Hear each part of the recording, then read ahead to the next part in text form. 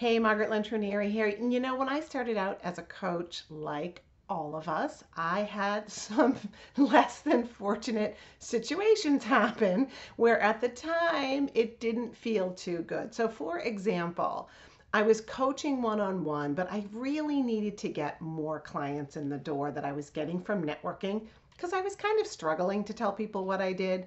So I offered a workshop and I just went down to the local YMCA because they'd pretty much let anyone do a free workshop. And I made a big poster board to market myself. And when the big day came for my workout in the basement of the YMCA where I lived, 3 people showed up.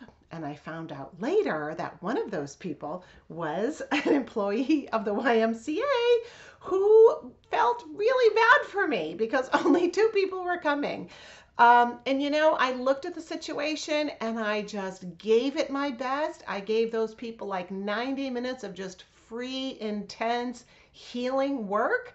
And miracles did come from it. First of all, the woman that was director of the Y that came because she felt bad for me, 12 years later, we are still working together in great partnership. She runs my business with me. Her name's Beverly. She's amazing. And she is literally a miracle in my life.